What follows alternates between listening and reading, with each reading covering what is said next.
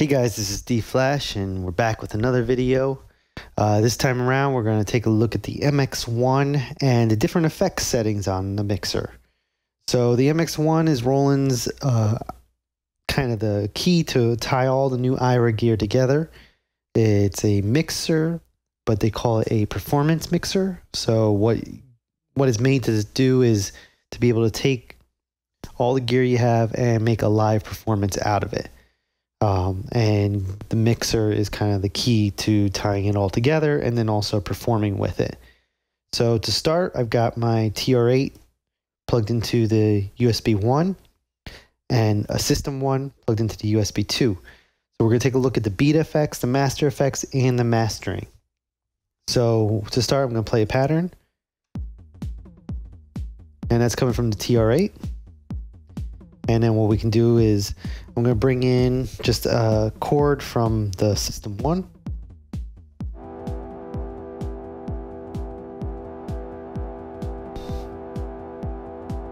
Okay, so there's not much to it right now. What we're going to do is kick in the beat FX. You can see right now it's set to a slicer. We're going to put it on sidechain.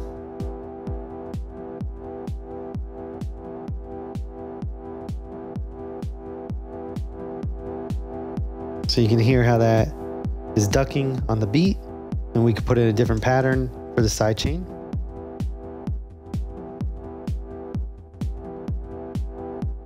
And then we can adjust the amount by pressing the BFX button and adjust the amount that the effect affects the channel.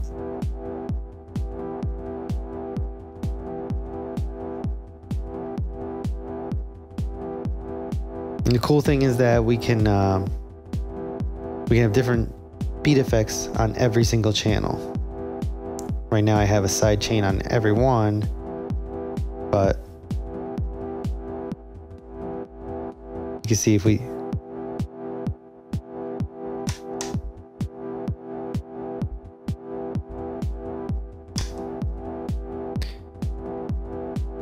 so we could also instead use a slicer.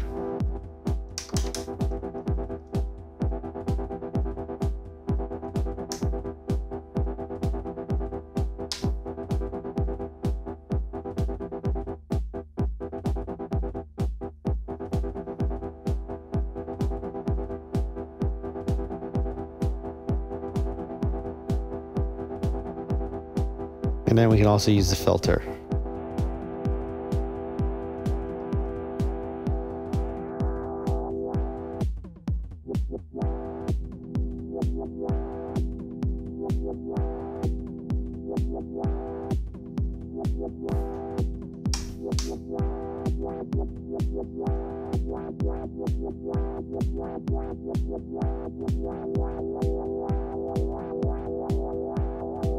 Which kind of acts like a LFO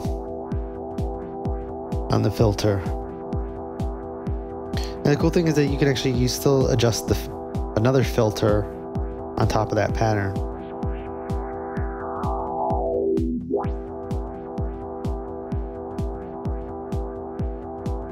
And like I said, that's for every channel. We can have a different one.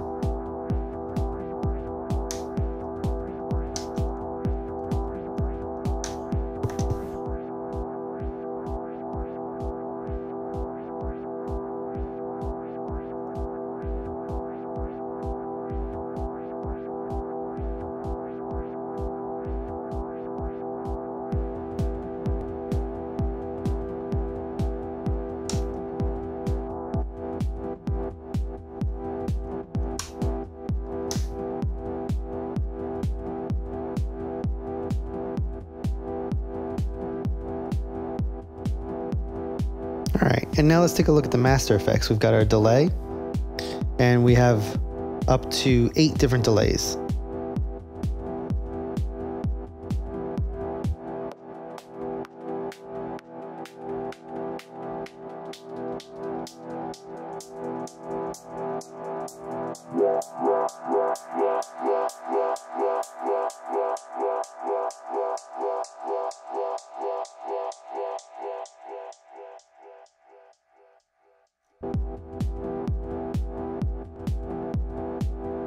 And here's delay 2. You can hear how that has kind of a stereo effect to it.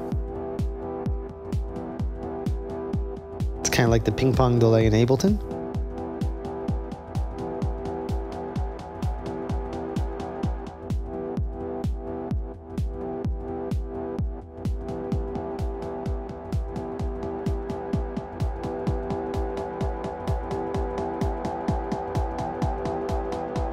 This one kind of has a filter on it. And you can adjust the delay time.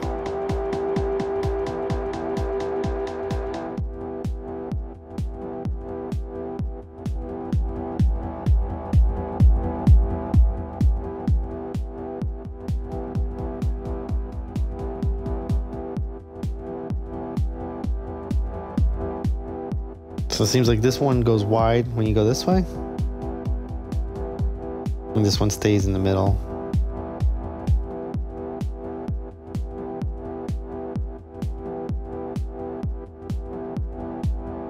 I think it's the same one. All right, let's move on.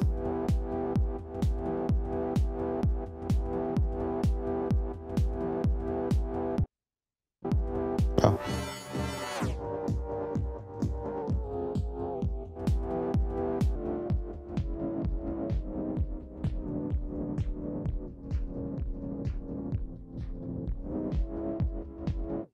Yeah, so this just pitches it.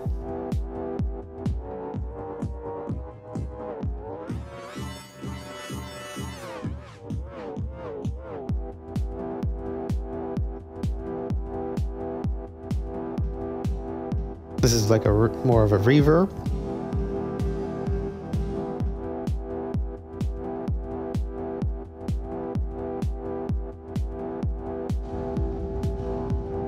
Another reverb.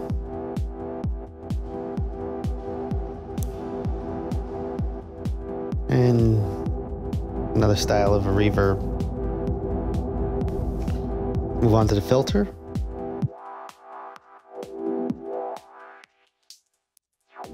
This one's really smooth, not a very high resonance.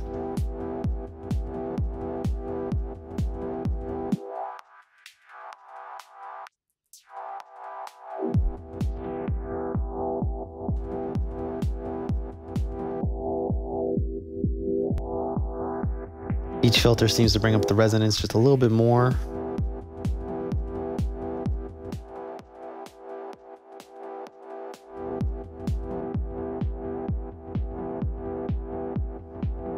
This one actually is less dramatic, the change that it makes.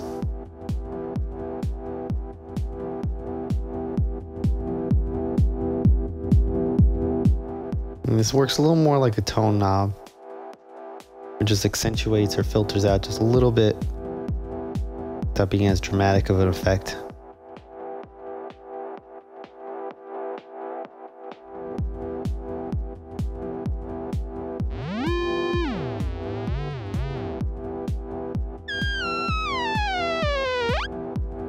This one seems more like a self-resonating filter.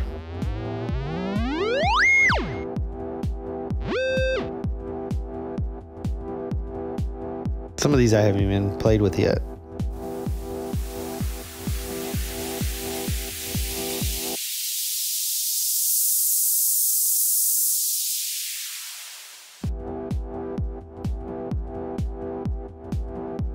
Then we have scatter.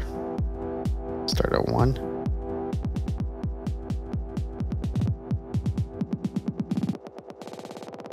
So this works like the scatter on the TR8, with the knob kind of working as a depth.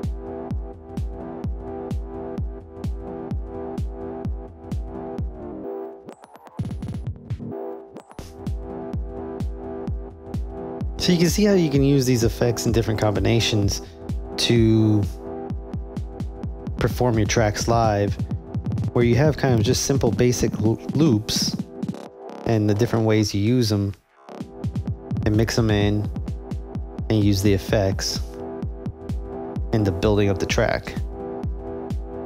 So the flanger, oh, did we go through all of them? One more.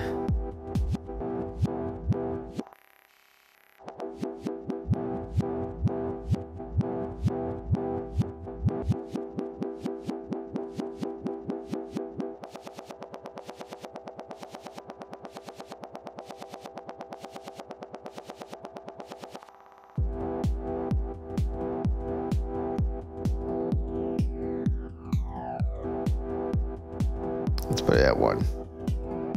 Just your simple, basic flanger to start out with. And as with most of these effects, they get a little bit more interesting each time you bring them up.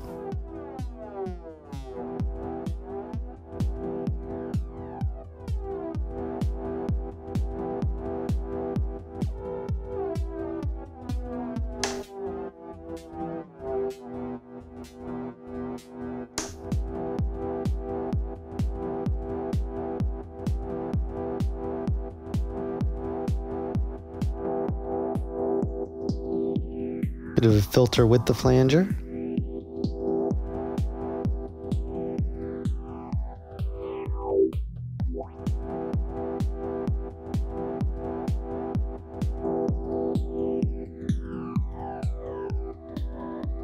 And this you can adjust the time on also.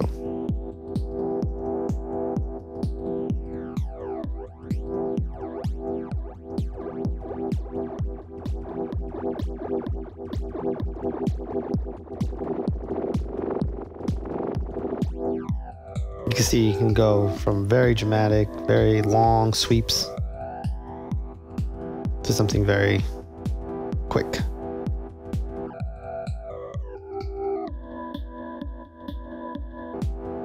And all of them have time adjustments, so the scatter also has a time adjustment.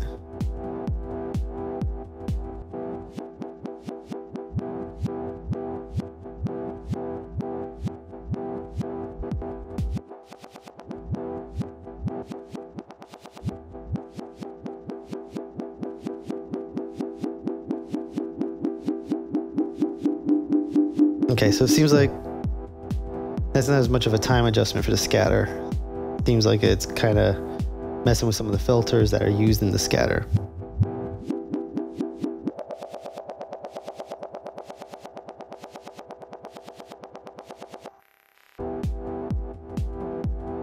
Alright, where are we? We're at flanger. Got 2 more. So flanger with a little bit of a bit crusher.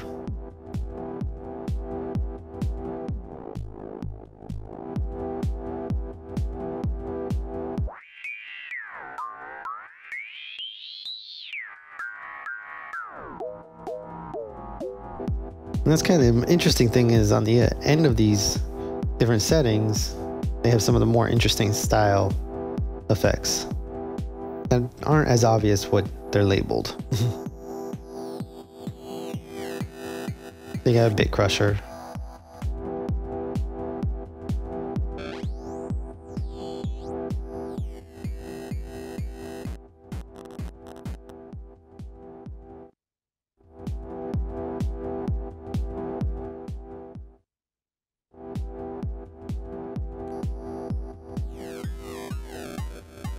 So I don't know if you saw the time adjust the type rather than a time parameter.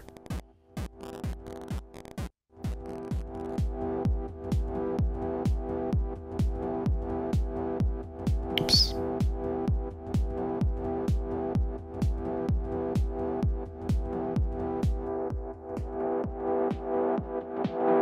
This is kind of a crusher with a filter on it.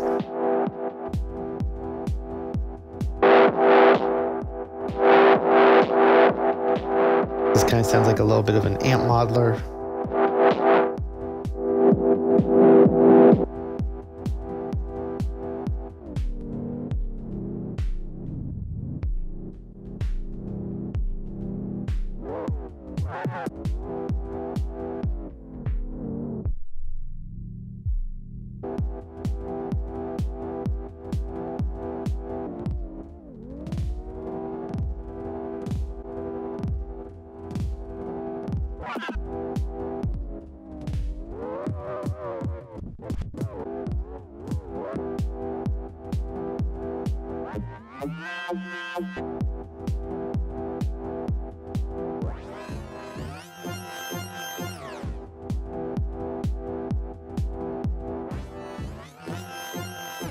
Okay, so it seems like the type adjustment is only for a couple of them, not all of them. Doesn't do much for the others.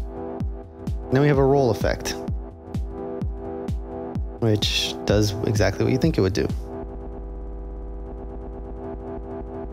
Kind of like the scatter, just more basic. And I believe this is the time that it will sample for the roll.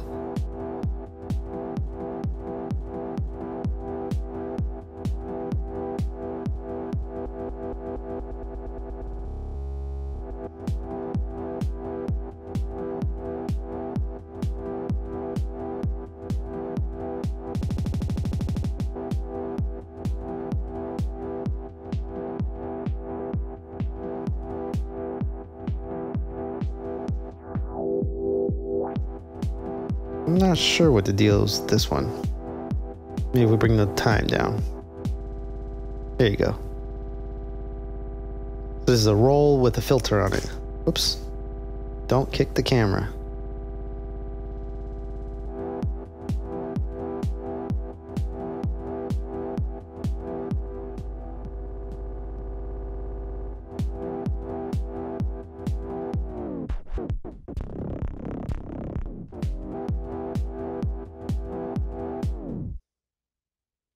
There's your tape stop or vinyl stop.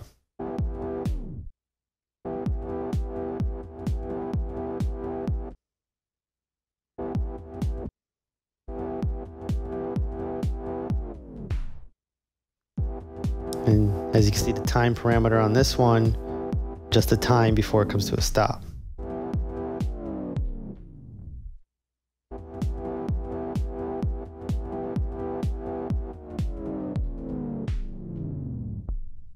And then the last ones would be our mastering effects. We'll start with one. You can see how it kind of glues everything together, brings out the low end, makes everything kind of pop. This one sounds a little more crisp.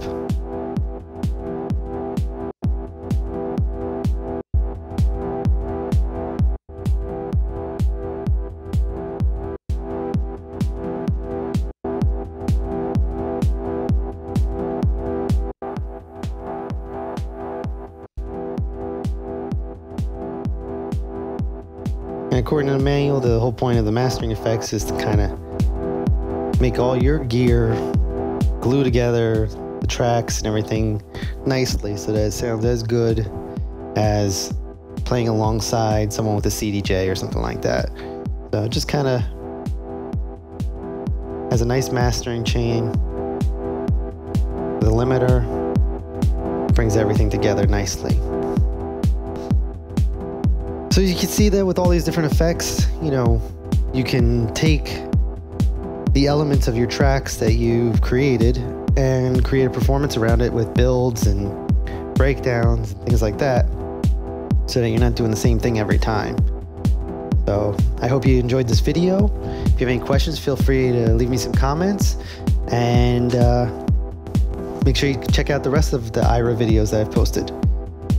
Thanks again.